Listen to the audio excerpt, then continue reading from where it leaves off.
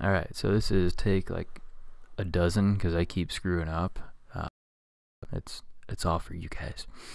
Alright, let's take a look at Coulomb's law here for calculations. I can't talk worth anything tonight. So Fe stands for electrostatic force.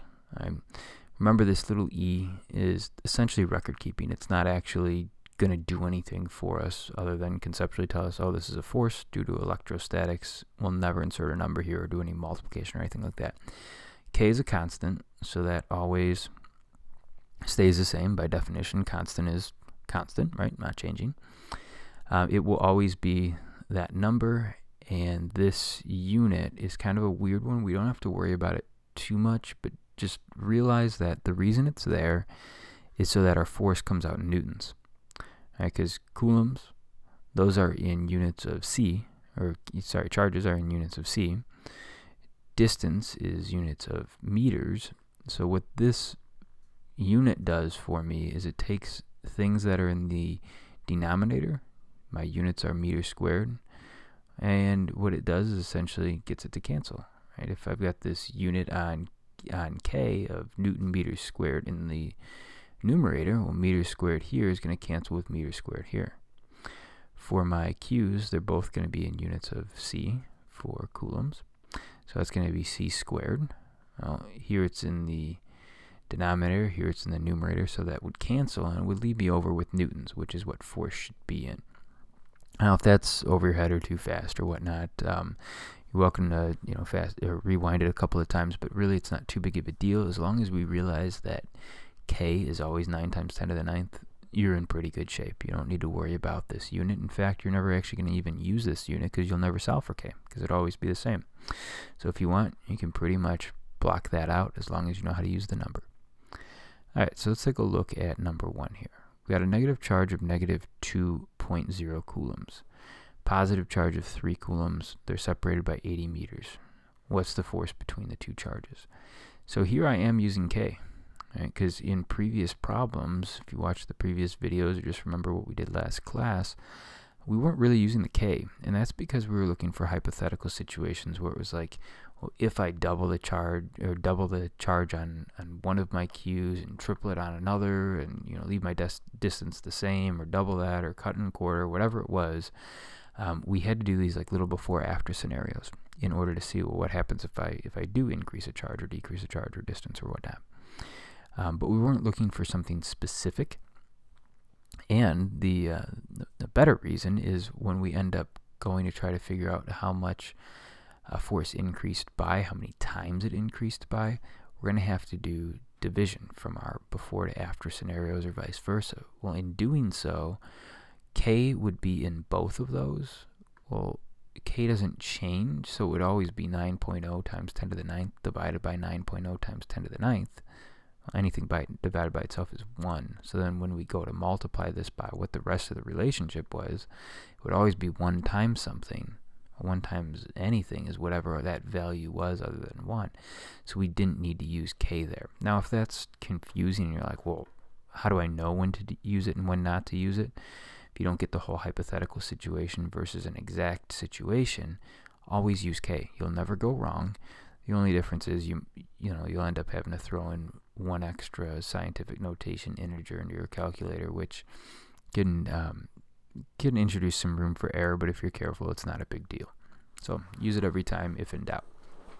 Alright, on this page, we'll definitely have to use it every time because it's asking us for not something hypothetical. It's what is the exact force between two objects. So we have to use K because we are looking for the force. In this case, we need K there because otherwise we're not going to get newtons anywhere in here, and force is always in newtons. Alright, so K, 9 times 10 to the 9th. One charge is going to be 3 coulombs. Our second charge is going to be negative 2 coulombs. Our distance is 80 meters, and we square that as part of the formula. And I would recommend pretty much doing this as one problem. So it would be pretty much 9 times 10 to the 9th times negative 6, right? And then I would do this as a second problem, 80 squared, so 6,400, and then divide the two to get this final answer. That's not to say you can't do everything all as one big problem, but you just have to be really careful about that if you do. And you'd have to wrap this in parentheses, then click division in your calculator, and then wrap this in parentheses. If you don't do that, then your calculator doesn't really know what to do with the order of operations so well, and you get some pretty funky results. Alright, so a lot of students had questions in years past, and in this year too, about this. You guys are thinking really great mathematically at this point in the year, which is so cool. So a lot of students are like, well, negative 8 million something? I mean, that's a really big force, isn't it? And we're only dealing with 2 and 3 up here, and on top of it, it's separated by 80 meters, so you mean to tell me it's this big? Yes, because a Coulomb of charge is actually something it's very big. It's like 6 quintillion. I mean, that's a really, really big amount in 1 Coulomb. So we're dealing with 2 coulombs, we're dealing with 12 quintillion. When we're dealing with 3 coulombs, we're dealing with 18 quintillion electrons. That's a huge amount. So that's why we end up with a really large force here, even though we're many meters away. So just realize that, yes, we normally will not end up with something this big, because a lot of times these charges are really small, but in this case, they're pretty big, a full integer. When I talk about really small, I mean it'll be, negative something times 10 to the negative 18th or negative 19th or negative 5th maybe, but it will never be a 3 or negative 2. All right, so just keep that in mind. All right, number 2, negative charge of negative 0.0005 coulombs. You could also write that as negative 5 times 10 to the negative 1, 2, 3, 4th. Right? Has an attractive force of 9 newtons on a second charge that is 10 meters away. What's the charge magnitude of the second charge? So charge magnitude is just a fancy way of saying what's the second charge, right? What's the number size of that second charge? Well, first of all, we know which equation we're using, because we're looking for force of an electrostatic charge, or electrostatic attraction or repulsion. We do know that this is an attractive force. So attractive force is where we get that negative from. Anytime we're dealing with Coulomb's law type problem, a force that is negative, it's not actually that it's a negative force, it's an attractive force. So if we go back to the previous problem, this negative in front doesn't mean that it's negative 8 million. It means that it's an attractive force of 8 million newtons. So in this problem, we know an attractive force is going to be negative. We know the force. We know K, right? That's never going to change. 9 times 10 to the 9th. It's not showing up so great, but 9 times 10 to the 9th. We know that one of the charges is negative 0.0005. The second charge we're not sure of, and we know that our distance is 10 meters away, so that's where this 10 is coming from. So again, I'd recommend throwing this into the calculator, and you may even want to store this in your calculator as a variable if you haven't, and I can show you how to do that in class one-on-one if you want, or maybe Google how to store a variable in a TI whatever model calculator that you have. It does make your life a little bit easier. But I would throw that top part in your calculator, and you come out with a negative 4.5 million for this top part here. I'm just going to write it as negative 4.5 and then follow it up with 5 zeros. So negative 4.5 million. And then the bottom part, we end up with 10 squared. And so that's 100. And then I realize I've still got this q here. So we still end up with a q there. And then I have negative 9 over here. So at first it may seem like, what the heck am I doing here? But you could use cross multiplication at this point to solve for q. And you would end up with a q 2, or whichever q, it doesn't matter if it's q1 or q2, it's just q, equals 2 times 10 to the negative 4th coulombs, or it would be the same thing as 0.0002 coulombs. Now notice, with the charges here, our initial charge that it gave us was negative. We know that this is an attractive force. So even if we didn't catch that this was negative because of the attractive force, we'd be able to, the second charge should come out to be positive. But my first charge is negative, my second charge has to be positive because, remember, likes repel, opposites attract. So we want opposite signs for this charge and this charge. In this case, we have an opposite charge, so we're pretty good to go. Now if you wanted to, you could take this, plug it back into the formula, do everything, multiply it all out, divide it by 10 squared, which is 100. You should come out to something that's pretty darn close to -9.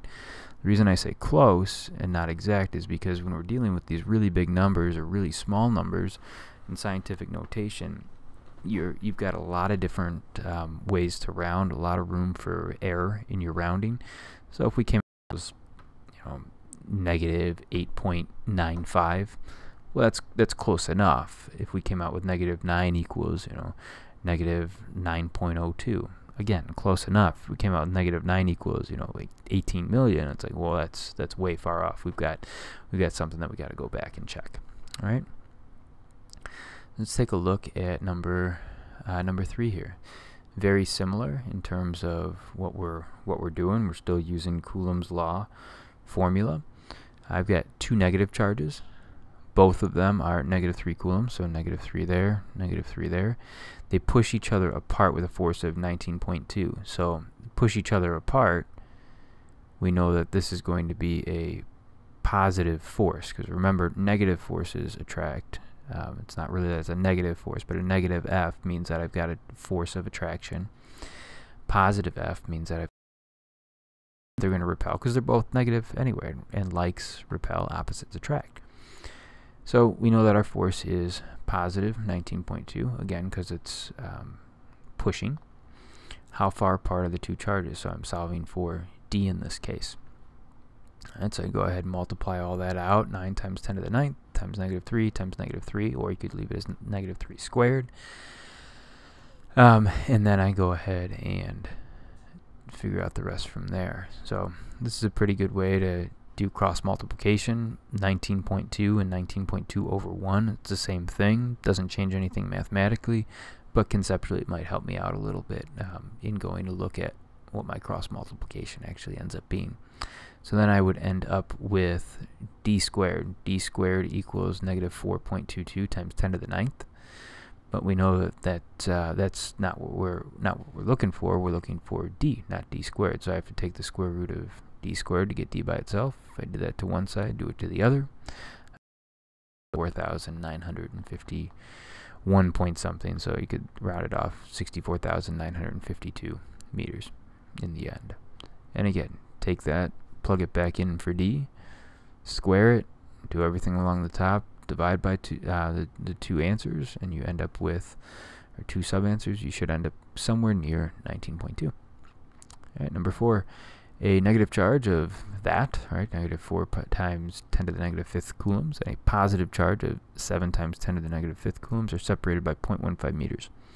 What's the force between the two objects? In this case, we should come out with a much smaller force than number 1, because we're dealing with something that's much smaller in terms of how many coulombs we have for each one of those charges. So many, many less electrons that we're dealing with. And our distance is also a little bit smaller. As our distance decreases, we should see that our force increases, but it's compensated for by these charges here in relation to problem 1. Alright, so this problem just as is by itself, I've got one of my charges for Q, I've got another charge for Q right here. They're separated by 0.15 meters, so 0.15 meters here. The squared is part of the problem, or part of the formula. So go ahead and multiply these three out, come up with a sub-answer, do 0.15 squared, come up with a sub-answer, divide the two, and you'll come out with -1,120 newtons. And that should make sense because one of my charges is positive. Negative. One of my charges is positive. This would be a positive here. And negatives and positives, opposites, attract. So it makes sense that attracting force, remember, anytime I get a negative for force, that actually doesn't mean that it's a negative force, but it means that it's a force of attraction. All right. Number 5. A negative charge of -8 times 10 to the -6 exerts an attractive force. So attractive force of 12 newtons. That means it's going to be negative on a second charge that is 0.05 meters away. What's the magnitude of the second charge? Well, I know that it's an attractive force of 12, so -12. This is constant. That's my K. Right? K is always 9 times 10 to the 9th. I know my first charge. That's where I'm getting that from. I don't know magnitude of the second charge. That's why I'm leaving that as Q. And then 0.05 squared for my distance. And then like previous problems, it's probably best to just say, oh, well, let's look at this as cross multiplication. Because -12 and -12 divided by 1 does not change anything mathematically, but it does help me concept-wise. So go ahead, figure out what your answer is here. Cross multiply, divide, and you end up with Q squared equals 4.17 times 10 to the -7th. All right, last one on this page. 2 negative charges that are both -5 times 10 to the -5th. So, because they're both this, that's why I'm using the number twice. I'll never generalize unless it's a scenario where they're both specifically that. They push each other apart. Makes sense if they're both negative that they would push each other apart. With a force of 15 newtons, I know that this force is going to be positive because it's repulsion, right? Pushing. So it's positive 15th. How far apart are the two charges? Again, this is probably a pretty decent cross multiplication type problem. Figure out what all this is. Multiply by 1, divide by 15.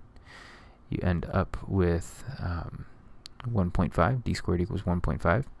We don't want D squared. We want D. So I end up taking the square root of D squared to get D by itself. Take square root of 1.5. Because we did it to one side, we got to do it to the other. And I end up with D equals 1.22 meters. All right. Till next time.